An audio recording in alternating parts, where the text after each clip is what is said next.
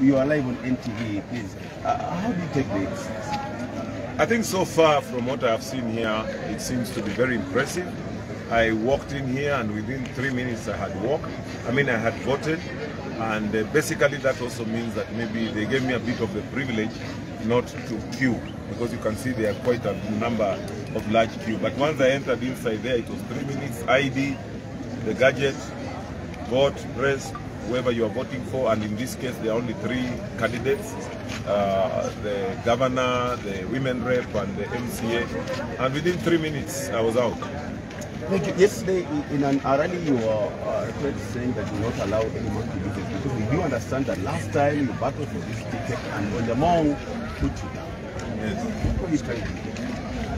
I think when I said that we are not going to tolerate monkey business, we meant we need a transparent exercise like the one I have seen in this station. So that there is a gadget there, you go, your ID is identified and you vote.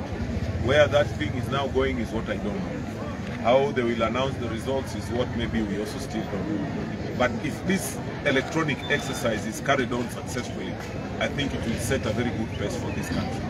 I hope it works out throughout. We know we have got challenges with the network here, and I hope that is not going to be a problem, because you remember we were delayed here for almost 4 or 5 hours because we started voting here at 10, and you know we were supposed to have started at 6. Thank you so much. Maybe my last question from me.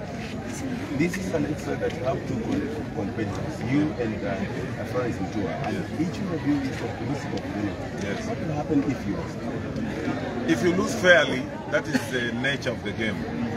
If you lose fairly, that is the nature of the game. You subject yourself, there can only be a winner, one winner. But if you are a team, the whole team wins. One individual wins, but the team also wins. So if ODM does this thing,